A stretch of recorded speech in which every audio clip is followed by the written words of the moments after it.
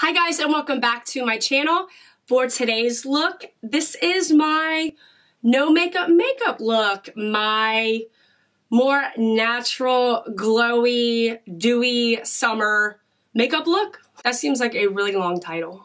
This is a look I like to do when I do want to put makeup on, but not spend a ton of time doing it, or I know I'm going to be outside in the heat of summer. Like, I don't want a lot of makeup on because I know I'm gonna look like I'm melting in the heat, and the last thing you want to look like is that your makeup is just sweating off of your face and still have my freckles showing through, because I see so many YouTubers and people doing faux freckles. Like, I see you. I see you guys wanting these freckles. I see you. And what's funny is, like, when I put makeup on, a lot of the times I'm covering up my freckles on my face, and it's just so funny. Like, I want to get rid of my freckles and cover them up, and I don't like them, whereas, like, other people are like, I love your freckles, they're so beautiful, and I love your pale skin, and then here I am, like, self-tanning and covering up my freckles. So if you want to see how I did this look, then please keep watching. So as you can tell, if you've been watching my videos, I am not tan anymore. Fake tan. I do not have a tan on right now. I am back to my pale ass self, and it kind of feels good. It kind of feels good to be a little more pasty. But I will be self-tanning because I am going to Chicago next week, and then I will be going to Vegas like 2 or 3 weeks after that. So I'm gonna have to get my spray tan back on, okay? Don't judge me. My lips are so chapped. It is like the desert. It is bad. So bad. Okay, so to start off this look, I've already washed my face. I just use an Olay cream cleanser, nothing special there. And I also use an Olay moisturizer. So for this type of look, I like to use 2 different primers. Actually, you know what? I'm gonna stick with one. We're gonna do one because this one actually keeps me pretty matte. This is the Makeup Forever Step 1 Smoothing Primer. And I like to just basically keep this in my T-zone, which is where obviously I get the most oily. I think that's where everybody gets mostly oily, is the size of their nose, their chin, and their forehead. But what's nice about this too is if you have any texture and even larger pores, I think it helps minimize the pores and takes down the texture and makes things look smoother, hence why it's called the Smoothing Primer. This is one of my favorite primers, kicking it old school, man. This is an oldie but a goodie. For foundation today, if you're oily, be careful with this. The goal for me when it comes to this look and using this foundation is using a very minimal amount. This is the L'Oreal Infallible Pro Glow. Now, the Pro Matte works amazing and great, but I find that if I do use just a tad bit of this, it gives me that beautiful, radiant, glowy skin that I'm going for, even though I do use powder. It's weird. It's weird to like explain it or whatever, but it works for me. It might not work for everybody, but typically if you're oily, this would be a foundation to like not use and stay away from. But if you want the type of makeup look that I'm going for today, which is bare minimum, you know what I mean? Like a no makeup look, a summer glow, if you will. This foundation works great. Just use the littlest amount though. You can still see all of my freckles, still see my skin. It just kind of gave me an all over just nice complexion, smoothed out the skin, just looks really nice on the skin, makes me look healthy. Like I've been, you know, drinking my water and eating healthy. Like it just gives that nice glow and radiance to the skin, which is what I'm going for here. For concealer today, I'm going to use the NYX HD Studio Photogenic concealer in the shade CW02. In the foundation, I used 201. which is the lightest foundation, but it does work for me. And I'm just basically, I'm not gonna go crazy with the concealer because like I said, this is just a more natural, healthy, dewy, summer type of look here. So I have been having my breakouts in my normal chin area. The reds are in, you know, coming in town. Ant flow, you know what I'm saying? So I just like to take a little bit of that concealer and just focus it on my problem areas. Just right on the breakout, you know, anywhere that needs a little loving, which is right here as well. And I'm not going crazy with it. I don't want to go crazy with the concealer. And what I like to do is just take my finger and just tap in that concealer just to blend it.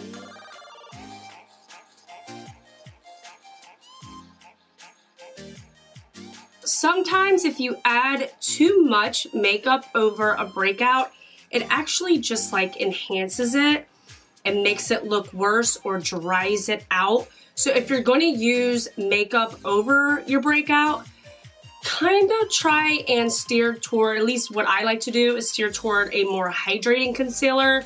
I don't have any in my shade right now. Actually, there's different concealers I'd probably choose over this. But for this tutorial, it'll work. I would just, I mean, like I said, a little bit goes a long way. And I like to go in with the Beauty Blender and just tap over it a little bit.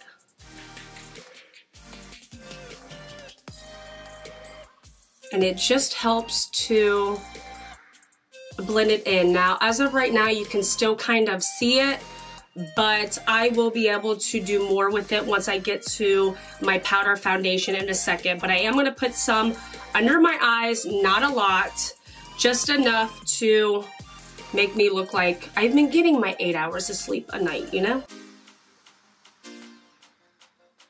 I'm using very light pressure just to make sure I can get the coverage so that the Beauty Blender doesn't soak up all that concealer, you know what I mean? After my concealer is blended in, I'm gonna go in and set underneath of my eyes with the Maybelline Master Fix powder. Now this powder does have flashback, so if you're wanting to do any flash photography or take pictures, this might not be the powder for you, but I like to use this powder and then put another powder over it, and I feel like that helps with the flashback and doesn't happen as much. You know what I'm saying? You know what I'm saying. I just take a little bit, just a tad, not much, and just put that underneath of the eyes just to set that concealer so that it does not crease on us.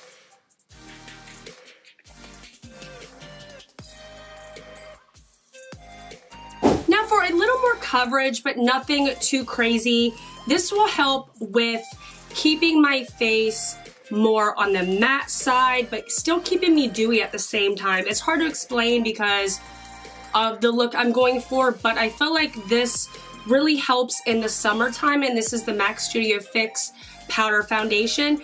This is basically just gonna set the rest of my face, but also help keep my oil at bay.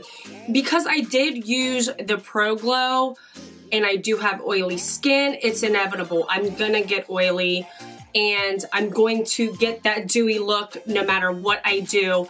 But like I said, it'll look more dewy than greasy and oily when I do it this way. So I just take some of the powder, not a lot, because I still want my natural skin to show. I still want the freckles to show through. I just start like in the natural contour of my cheek and then feather it out, because if I get a lot of that powder more in the contour of my cheek and then blend it out, it's not going to take away from the look. So if I have a majority of the powder in the contour of my cheek, it'll just enhance my natural contour a little bit more. So I start in the hollows of my cheeks and then feather it out. But this is just setting the rest of my face. And this will give me a little more coverage on my breakout. And this is what I mean by putting a little more of a powder over that Maybelline Master Fix so that I don't get as much flash when I take pictures because of that powder. And like I said, I mean, I'm barely putting my brush in that MAC Studio Fix powder. Now, so I don't look so much like a ghost, I'm going to take my, what is this? My Too Faced Chocolate Soleil Bronzer in medium. This is one of my favorite bronzers. And just contour a little bit. I just want to bring some color back to my face so that I don't look so ghostly and pasty and pale. We want to look a little bit like, you know, we go in the sun, but we really don't, but we look like we do. You know what I mean?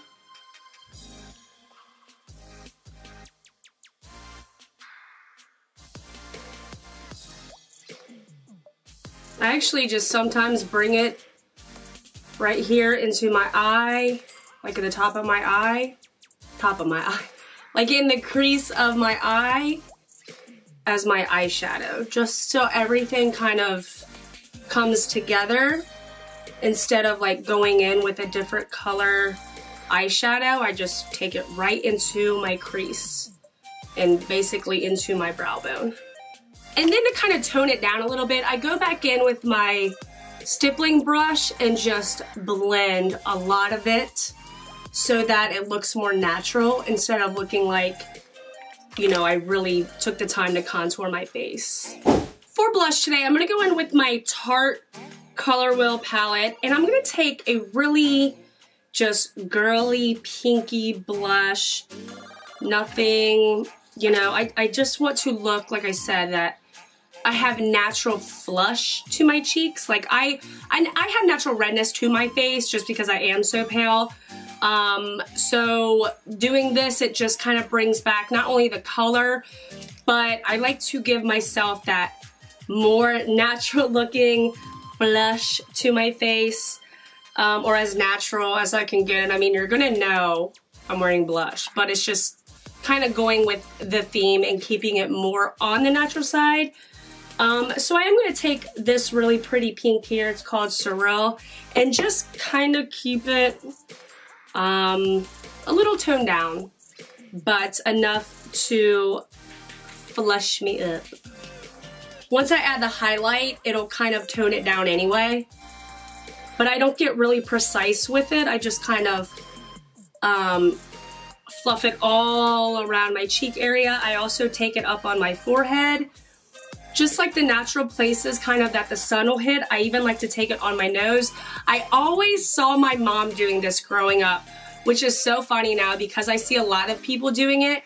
And I was always like, why are you putting that on your nose? She's like, it's like what the sun would naturally do to your face. And I never understood it growing up. And now I find myself putting blush on my nose all the time. I'm just gonna take my stippling brush again and blend it out. For highlight, this is the star of the show, right? This is, where did it go? Oh. This is what's gonna give us that really healthy, glowy, dewy summer look. And I'm gonna go in with Becca Cosmetics highlighter in Pearl. This is a beautiful white shimmer shade for us ghosts out there who want to shine bright like a diamond. And I'm gonna take my Sigma tapered highlighting brush and put this to work on the highest parts of my face, my cheekbones, a little bit above my eyebrow, my nose,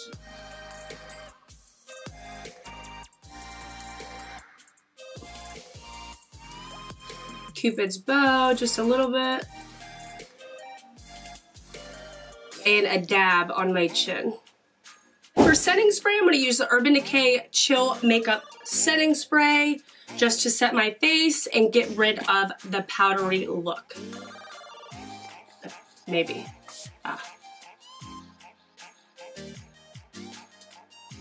Sometimes I like to take my damp beauty blender and just pounce over that highlight. This will make it more like sink into the skin and make it look more natural instead of it just sitting on the top of your skin. This will kind of blend it into your skin and make you look like you're glowing from within. Instead of using falsies, which I use falsies almost every time I do my makeup, I'm actually not, because I want to keep this more natural. So I'm just gonna curl my lashes and pop on a different mascara today. I'm gonna use my L'Oreal Telescopic. This works for me when I want to do a more natural look and not wear false lashes. I have to curl my lashes like 3 or 4 times because I have the most stubby little lashes and they're stubborn. So, and sometimes I'll even take my blow dryer and get this a little warm so that it kind of has the same concept as like curling your hair. Do the same to your lashes, it's hair, you know what I mean? So it helps them stay curled longer.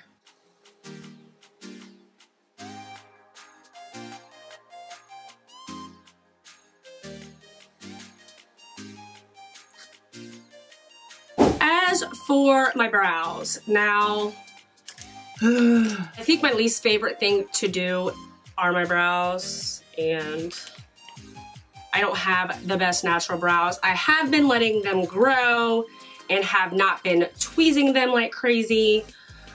So they're getting a little bit better. And then when I get my hair done and dyed, because I'm not a natural redhead, sorry to burst your bubble, but I will also get my brows colored as well. It probably isn't the safest thing to do in the world, but it's never hurt me. I've never had a problem. I've been doing it for years and years and years. So sometimes they're like super bright because I just got my hair done as well, but they fade a lot quicker on my eyebrows because I'm constantly washing my face. So when I get that done, I feel like I don't have to fill in my brows as much. But when it comes to my brows, even though I don't have the best natural brows, I will still fill them in, but I won't go as crazy. If I'm not wearing a lot of makeup, I like to keep them more on the natural side, but just fill them in where needed. And it also saves time because I'm not sitting here for 15 minutes filling in my brows. Just fill in where I need to and move along. And then I just set them with some clear brow gel, and I really try to push my hairs up. It just gives them more natural appearance because your natural hair is showing, you know what I mean? So I really try and brush them high, make sure you can see them over, you know, any product. I'm gonna go back in with my Becca Highlight and Pearl and take this on my brow bone just to give it a little pop. Then I like to take a little bit in the inner corner of my eyes. For lips, honestly, all I do is pop some lip gloss on or some chapstick. I might line them. This is the NYX lip pencil in nude pink. Then I'm just gonna pop some lip gloss on. This is the Gerard Cosmetics lip gloss in Shimmer of Hope. This is the final look, guys. I hope you like it. I personally love doing this on a day where I do wear makeup to work, or I know it's gonna be 110 degrees out and I don't want a full cake face of makeup. I know it's crazy for me to say that, it's a little weird. But when I don't want to look like I'm legit melting, this is a good option for me. I'm so used to like full glam and a ton of makeup on my face. This is just nice to be like bare minimum. Enhance my natural beauty or my natural features. There was several steps and somewhat of a lot of products used. I never said this is like a simple, fast, look. This is like my no makeup or a very minimum summer dewy glowy look. I hope you liked it. If you did, please give me a thumbs up and subscribe. I'd really appreciate it. And I will see you on my next video. Thanks for watching, guys. Bye.